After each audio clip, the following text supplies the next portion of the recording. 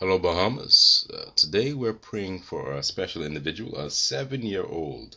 Her name is Tenia Cash.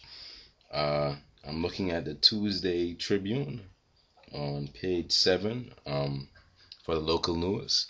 And it says that Tenia Cash is her family is pleading with the public to assist them in raising $80,000 to finance medical bills that they expect to incur in a matter of weeks. It says that she has been diagnosed with osteogenic sarcoma, a malignant cancer of the bone. She's at Princess Margaret Hospital, at least at the time of the writing, and she's undergoing the chemotherapy, and it looks like she's preparing for an operation to amputate her leg.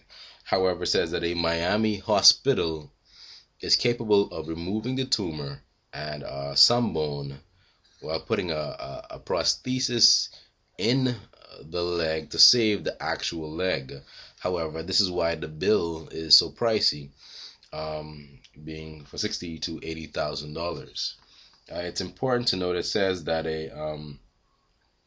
that unlike cancers of other bones, pain in unlike other cancers, pain in bone cancer is more noticeable because of the rigid bone tissue, which cannot expand when pressed on by an invading tumor. So this young girl feels a lot of pain.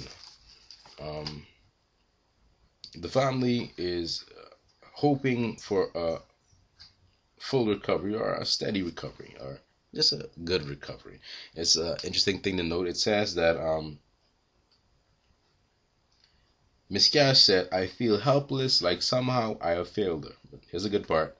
"But there's nothing God can't do," she explained.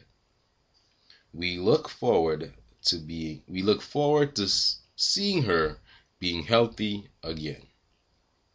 Okay, I'm a little late on reporting this. They had a cookout for her, but we still can give assistance. Give me a second.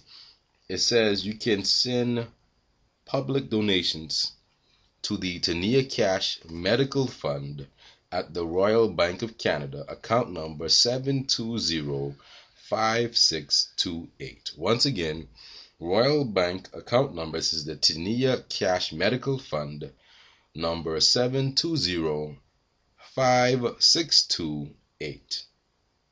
All right. While we're going to pray for her, if we can assist with financial assistance, let's please donate what we can. Let us pray.